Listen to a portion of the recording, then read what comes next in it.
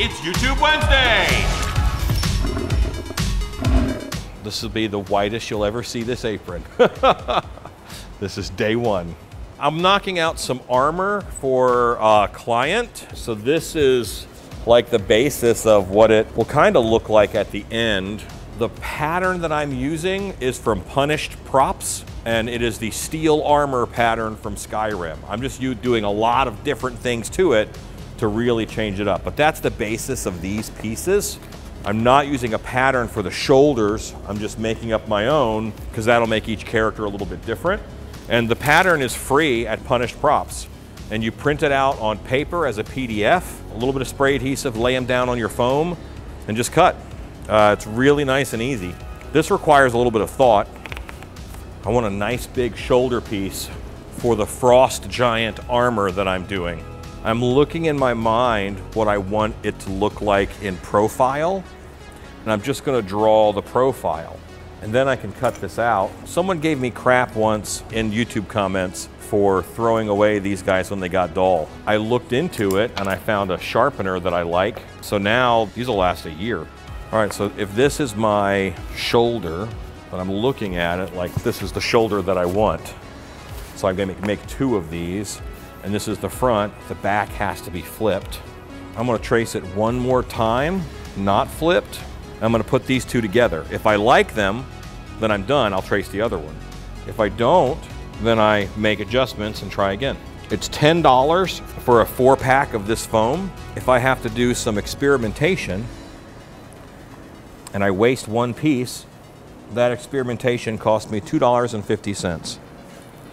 I can live with that. Now I have two that match up.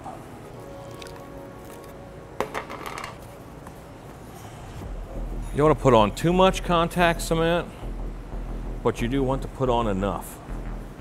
This is a test, I kind of have to do it first.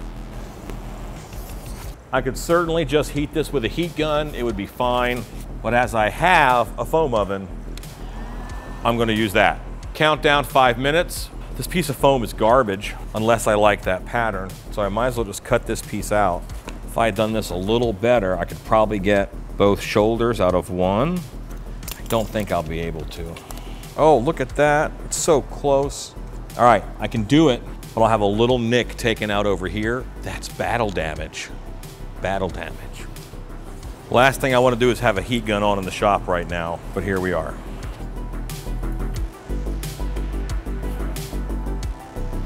Yes. I normally connect the back side and then the front, and then I work my way towards the middle because I don't do registration marks like most people do. I do these little pinches to get them flat and even. This is not a, like, if you haven't worked with EVA foam yet, it's not like an alien material. This is really just easy stuff. I mean, I normally buy mine at Harbor Freight. Now that's a little harsh of a down angle here. Might be better if it flared out a little bit more. However, I'm gonna leave it. I'm gonna leave it out quite a bit. But you can see from that shape, I got the pauldron that I wanted. Not like I'm scrapping it, I'm gonna use it. These are pieces that you can obviously trace and hand cut or draw. This is 5mm foam. I happen to have a laser. Is it more of a pain in the butt to do it without a laser? Yes, but you certainly can. You don't need it. Back is pushed together, lots of force. Do this side together, lots of force. I'm gonna line up the bottom edges and then fold it on itself. If I do a little bit of that side, a little bit of this side, really pinch them when they come together. This is the one that has a little bit of battle damage up here, not a big deal.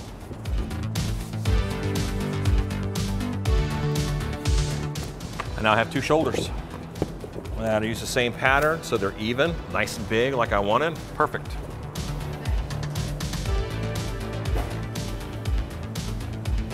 Countdown, 6 minutes. And while I'm waiting, I'm carefully getting this head design that I have out. Everything is now punched out of this. Throw this away. Can't throw it away. Too much foam left on it. Useful.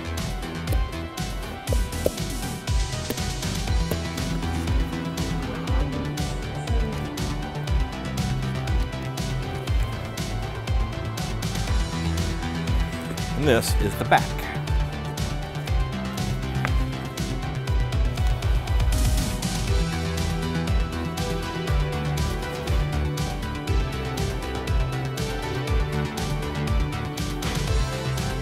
I like making monsters.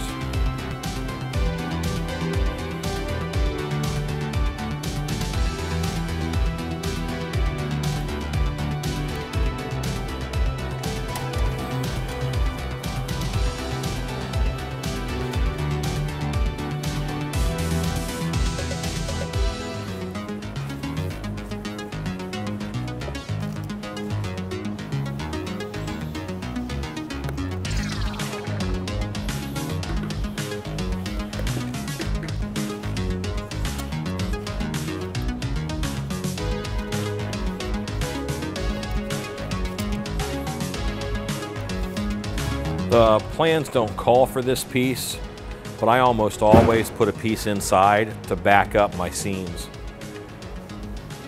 It's a thinner foam, but it's a higher density foam, so it has just as much strength as this bigger piece.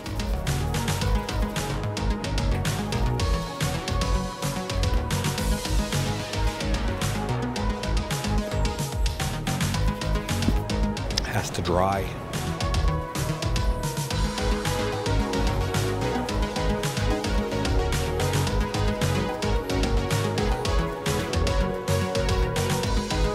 I've got to coat this in contact cement eventually. I might as well just do it now while I'm waiting.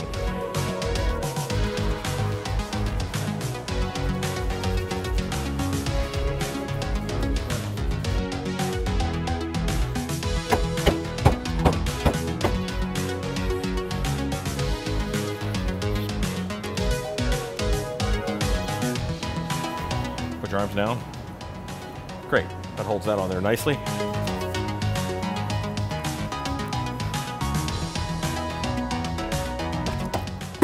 Look down. That's why I had you look down.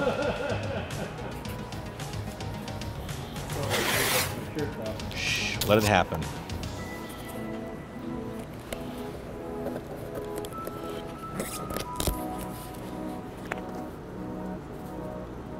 Is that your bad shoulder? Yep, sure is. Okay. Might have helped. It actually felt pretty good. Yeah, it might have helped. You never know.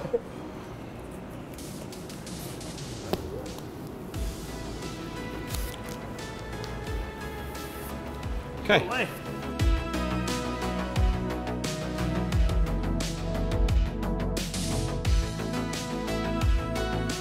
It looks like I am just willy-nilly covering this in contact cement. That's exactly what I'm doing. Yeah. Just if I want to stick something somewhere one day, I'm covered.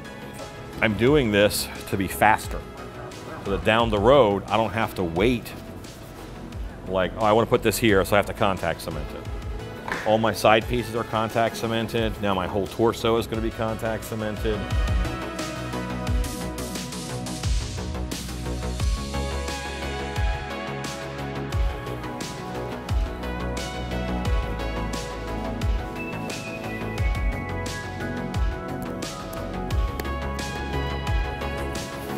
I'm just lining my seams up of the trim so that they are actually over top of, they're not in the same spot as the seams of the shoulder. Everything is strengthening everything else. Trim is on that shoulder.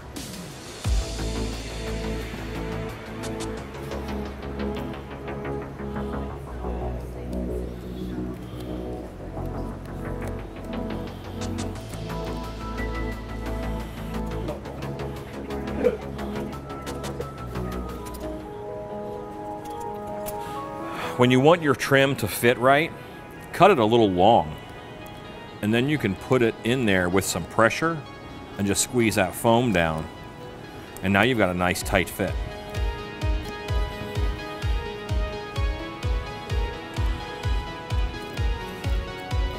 Like that's how much extra I've got. But you just push it down.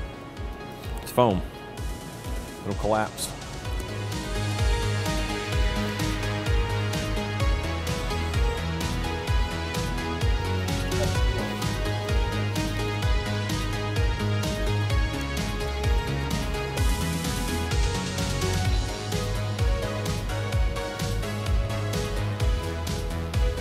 Boy, that takes a while.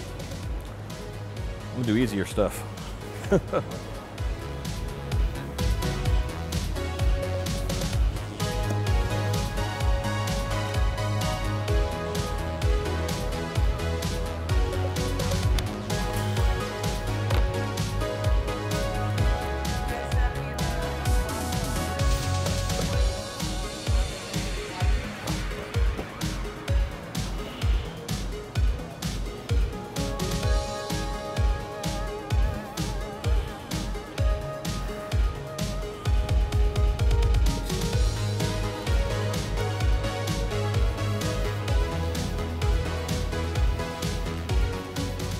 That is just about finished as far as decor goes.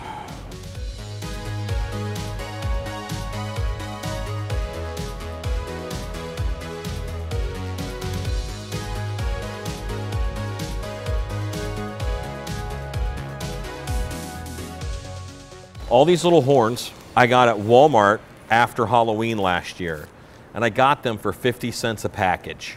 I could sculpt a horn, mold a horn, pour one up in latex, but I think that's more than 25 cents each of work. So I'm not gonna do that. Now the downside is they're covered in glitter. Just have to deglitterify them. I don't even mind it that much because this is a frost giant. I'm putting snow on this guy anyway. But I kind of have to process all these horns now. First day of my new apron, now it's covered in glitter. It'll be glittery forever. I'm gonna cut the end off and then I'm going to put a plug of foam on, and then I'll attach these horns to that.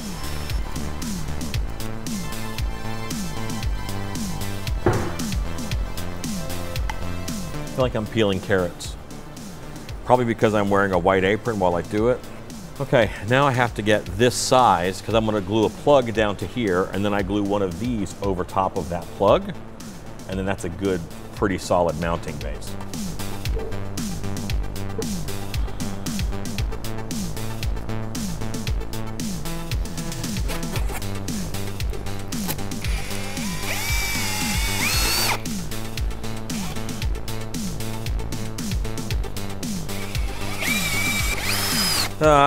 Hole saw, safety gloves, all that.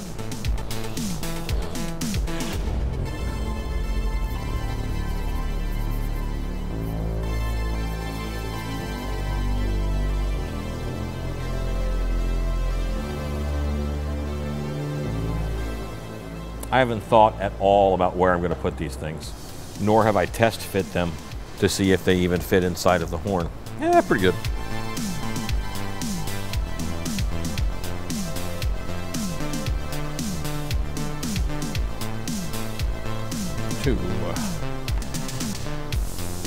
I think it's looking pretty good so far.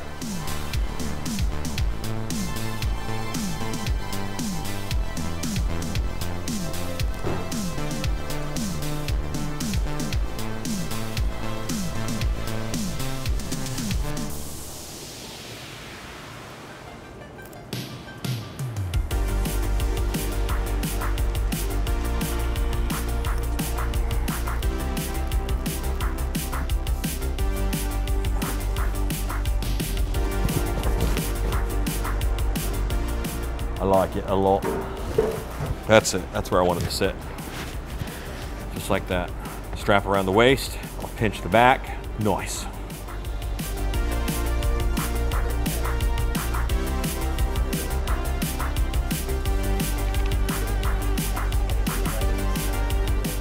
This one is on top. This one is underneath. This one is underneath. Now it's on top. Turn the corner, turn the corner.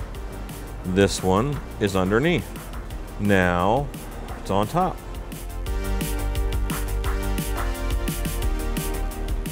This is the back of the armor, and it's probably going to get covered up by fur. But here we are.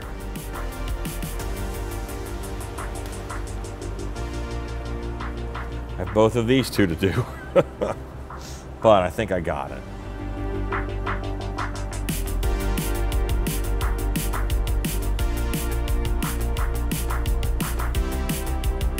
Okay, both of those are done.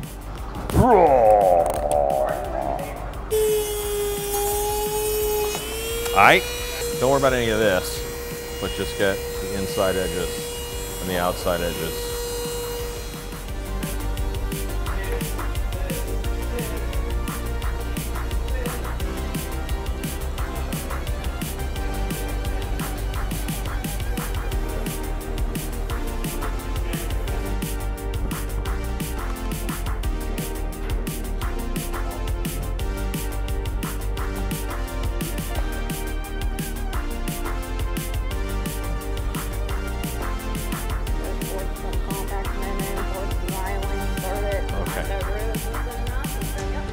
Okay.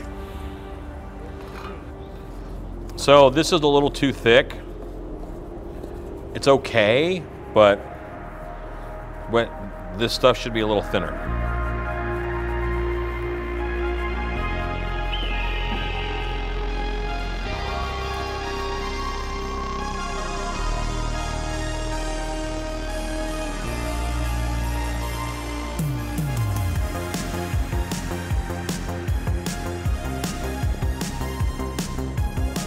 This is, well, okay, so this is 1/5 contact cement and 4/5 xylene to thin the contact cement. That's what that's for. And Prop Monkey Studios tipped me off to this as a really good primer for EVA foam. Now paint will stick to this like way better. So this is an essential step if you're painting. This is thicker, but I'm okay with it. Problem is you'll see some brush strokes and stuff, but I don't hate that because of what this is. But if I was trying to do something real smooth, like armor that wasn't distressed and pitted and all that, then I would want it to be thinner. And then this has to dry, but it does dry fast because mostly solvent. I can't wait to paint this sucker. We'll frost his shoulders with like snow. This guy is just gonna go sit in front of a fan.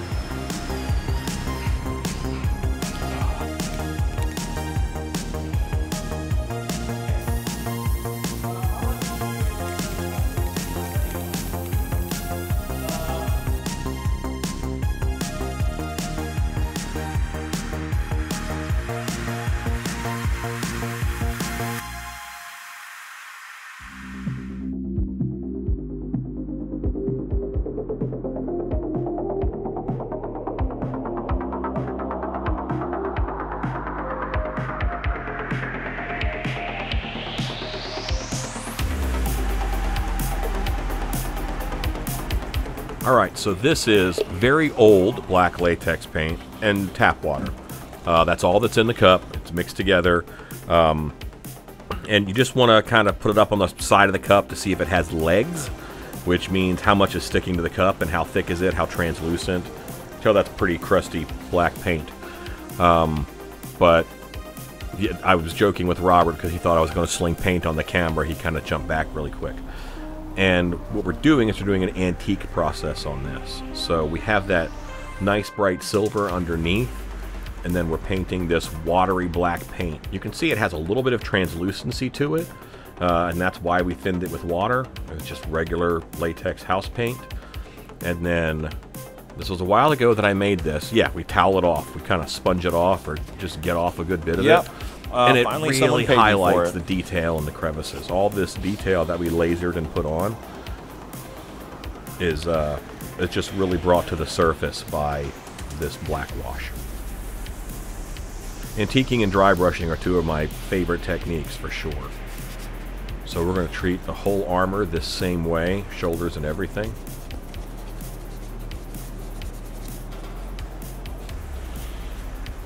What's nice about this process is, you know, use black paint and you get a little bit of age and you just get a nice detail pop. But you can then go back and do brown washes after this dries. And brown washes is, you know, it's grime and dirt. You can do this process a bunch of different, you know, colors and ways, and it builds up. So normally I'll do, you know, 2 layers of this and that's it.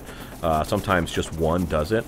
But you can really bring the translucency down by adding more water and then do more and more layers in order to really control that detail and how much you put on it. This is blue spray paint, and I'm just misting. I'm not painting it blue, and you could tell I'm shooting up, so I'm giving it a directional. Just like an airbrush, spray paint is, you know, directional when it comes out. So this is another color, and this color I'm not shooting it up towards the armor, I'm shooting it down. So this is a lighter color of blue. It's like a seafoam blue-green. And then you're going to have a highlight of the seafoam blue. You'll have the darkened silver, and then you'll have the dark blue underneath. So you're giving it tones. Here I'm mixing some metallics and some blue spray paint. I love mixing spray paint and then painting it on. And that's what we're doing our some of this trim in that on, you know, Nordic armor would be brass. But adding a little bit of that blue in there with it just helps the tonality, and it makes it all seem more homogeneous. Just a nice emulsifier.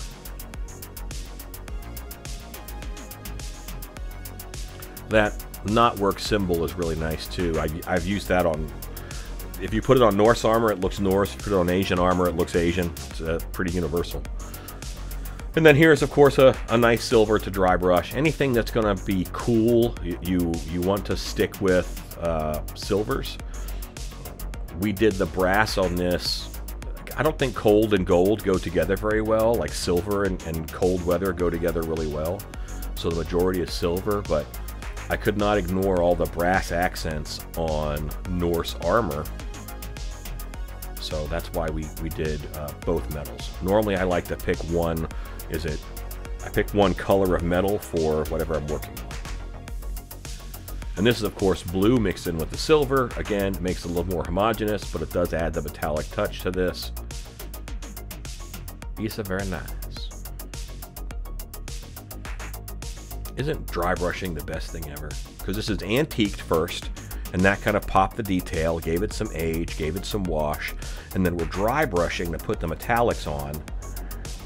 So then, you know, you're building up many layers of color, and it just adds a lot of depth.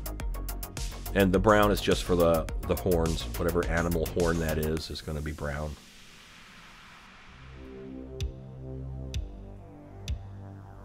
And, you know, who knows what kind of horns they are. I probably should, but they're just animal horns, as opposed to non-animal horns. This is a product that you get from Rose Brand. It is Flex Bond. It kind of is Elmer's Gluey, and we're going to paint it on big and goopy. It's a strengthener is what it is. And it's going to, I thinned it a little bit, it's going to dry clear. So this is going to go on, and you're going to think, you are ruining this thing. It's like a Bob Ross thing. Every time he starts something new or a new step, it's like, you're going to ruin it, you're going to ruin it, and then it works, it's fine. And that's kind of how a lot of painting goes. So putting this stuff on, it just gives it another skin. It kind of seals the paint. I do it on a lot of our wearables that we make out of EVA. It normally gets a coat of contact cement and xylene, and then it'll get this. And I think you saw me do that earlier. Alright, it's been a while. No idea what I'm doing. Mixing up paint for something.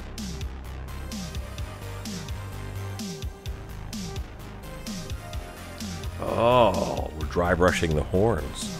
That's right. Okay, yeah, so one tone, that's not very realistic, but then you you do a second layer on there, and I put a little bit of gold in that too to give it a little bit of light catch, which will make it look like it's a bit shiny. And now I'm just knocking back some of the brightness a bit. This is hot rolled patina stain. This is a very different stuff. This is, I think it smells good, but it's very strong.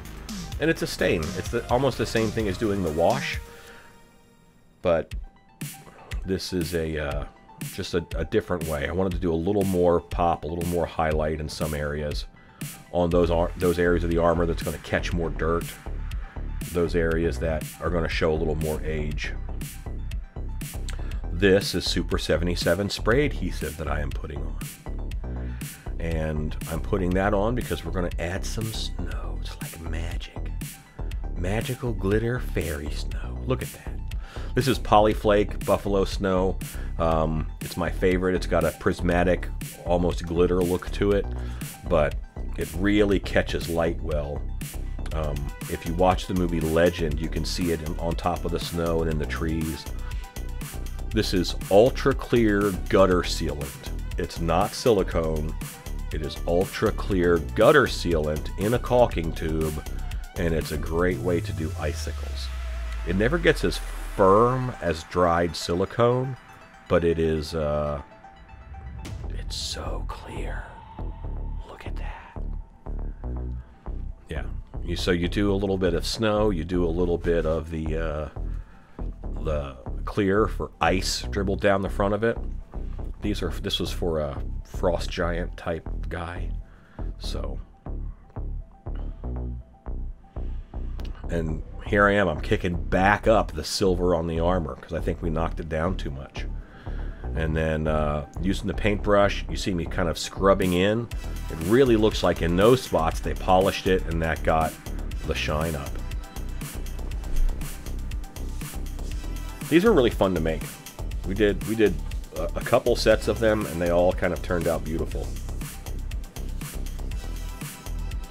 And then strapping armor is always kind of, how do you do that? And, this one we added a belt to each side so it could buckle. I buy a lot of those nice big work belts. And in a lot of Norse character designs, you'll see furs. So I did a big fur back patch on this. We didn't do, of course, as much detail on the back. So it was just nice to have this. And here I'm just knocking down the... Fun fur looks so new all the time, and this just makes it look a little gnarly and nasty. And what am I putting on it? Contact cement. And if any of that shows, it's no big deal because it's no big deal. This is the back, and we're drying our contact cement because that's what makes it stick. And now there's a fur accent to the back of the armor. A nice big fur piece. See how that sticks up? Yeah. And then when you buckle the belt, that fur tucks in to the belt. And there's side pieces that we did for the armor that'll go on that belt also. Well, they'll go on the actual belt, not on the armor's belt. There we go. A little bit of hot glue to hold that top piece of fur where we want it. And then you don't want to see the inside of that, so now you put glue there and you fold it over, and that absolutely ensures that the actor is going to have an itchy neck all night. But they'll look cool. That's what it's all about. I love seeing fur like underneath of armor, like, you know, they had it for a lining or whatever. I think that's very stylish. I look like Axe and Smash from Demolition. They were wrestlers in the 80s. Go make stuff! Alright, so I want to mention to you guys that we just launched Haunter Class, which is at haunterclass.com, and that is our online mask making course. And also check out Monster Cache, which we do right here. If you want to make masks and make things, We are getting more and more ways to do that to you. Want to follow on more of our adventures and help us keep the lights on? You can join our Patreon. You guys are awesome. Go make stuff.